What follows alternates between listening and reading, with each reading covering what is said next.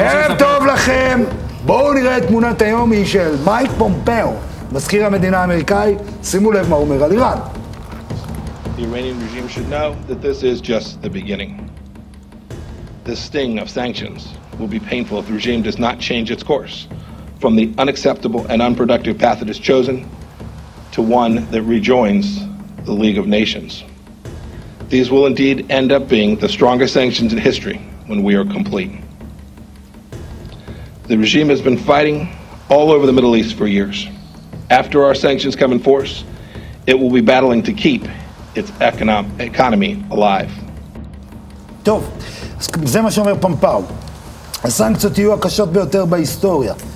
חומרת הסנקציות תגדל אם איראן לא תשנה את מסלולה. הוא גם מדבר על אובמה, האימור שלו על איראן כשל ועלה בדמים. הוא דורש מהאיראנים נסיגה איראנית מסוריה, הפסקת האיום על ישראל והתמיכה בחיזבאללה, הפסקה של העשרת האורניום, מתן אפשרות כניסה בלתי מוגבלת לפקחי גרעין, הפסקת התמיכה האיראנית במורדים השיעים החות'ים בתימן, שחרור כל האזרחים האמריקאים העצורים באיראן בגין האשמות שווא. נראה לי שזה כאילו, זה דרישה כאילו להגיד, היי בויס, אם לא זה, השריף בא, הוא בא על סוסים, עם ארבעת פרשה אפוקליפסה ביחד. חוץ מלבקש מרוחני לקפוץ על רגל אחת ולהגיד Make America Great Again, הם ביקשו הכל. זה היה בדרישות, אבל בסוף החליטו לוותר. הדרישות האלה אומרות, אנחנו לא רוצים את ההסכם עם איראן. זה מה שהן אומרות, והן אומרות, אנחנו רוצים להכניע אותם בכסף. אבל צריך להגיד מעבר לזה פה משהו. צריכים להגיד פה מילה טובה לבנימין נתניהו. זו האמת, זו האמת. תגידו מה שאתם רוצים.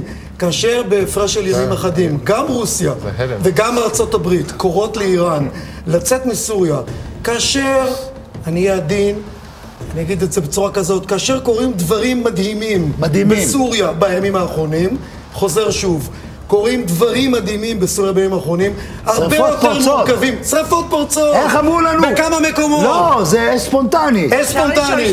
קוראים דברים מדהימים, חברים, מותר תגידו חלפן, תגידו אתם, מה שבנימין נתניהו עושה פה, זה מופע עולמי. אבל אני אגיד לך משהו. הוא מופע עולמי. לא, אבל אני אגיד לך מה. זה היה אמור להיות השלב הבא של הדיון, כדי לתת לו מחמאות כאילו מכולנו.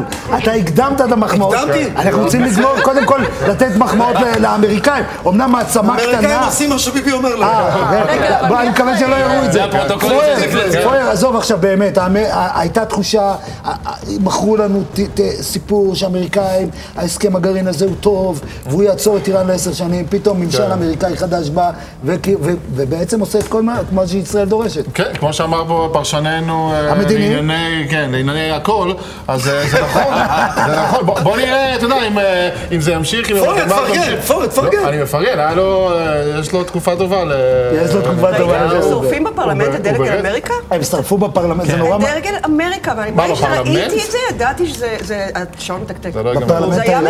אבל הפומפאו, יש איזה פער אדיר בין המילים שהוא אומר לטון שהוא אומר אותם, נכון? הוא אומר, המשפטים מאוד מאיימים והוא כולו כאילו ישן. שזה הכי מלחיץ, אנשים שלא מתרגשים כשהם...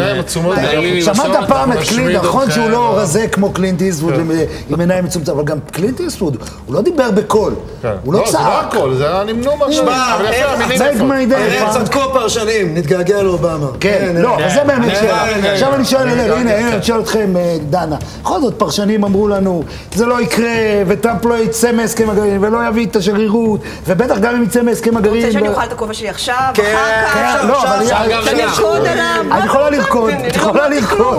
תקשיב, הדבר היחידי שמעניין את המוח פח שלי, זה העובדה שמישל וברק אובמה עומדים להפיק סרטים בנטפליקס. זה הדבר היחידי שמעניין אותי, בכל הסיפור הזה. ואני אומר, יש יותר מדי שבועות. בכל זאת, אולי תנו להם פרס אוסקר למפרע, הם כבר קיבלו פרס נובל. אנחנו לפני הדלפה רצינית מחדר החקירות. יפה, אנחנו מחכים להדלפות. טוב, נדמה לי שמיצינו, פומפאו יכול, כאילו אנחנו מצינו את העניין האיראני לעת עתה. לגמרי. מיצינו את סוריה. עד שרפת הקוצים הבאה. יפה.